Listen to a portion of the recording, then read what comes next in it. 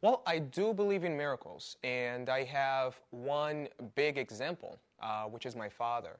When I was 8 years old, he got into an accident, and according to the doctors, he was never going to walk again. But after 2 years, he was walking just fine, and that is a living example that miracles do exist. They're out there, and you just have to believe it. I don't believe that miracles can happen. I am not a believer in fate. I believe that we are the masters of our own destiny. So I don't really believe in miracles. I believe in miracles to a certain extent.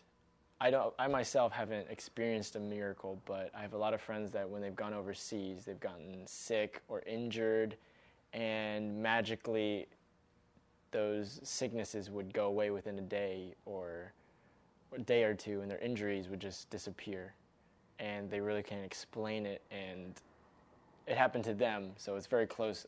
They just tell me about it, so to a certain extent, I believe them.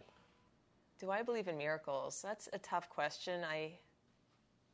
I believe in small miracles, and the fact that any of us even exist is in some way a miracle.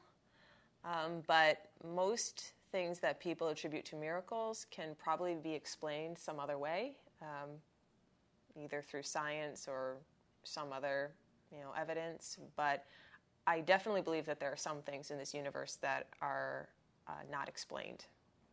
And, we all have opinions on what those may be caused by, but, we'll never know for sure.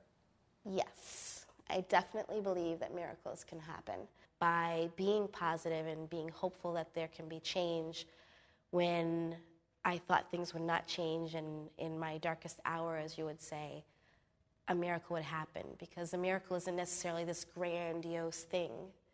Miracles can be very small. Miracles can be just an opportunity that changes your entire life, an opportunity that changes your entire outlook.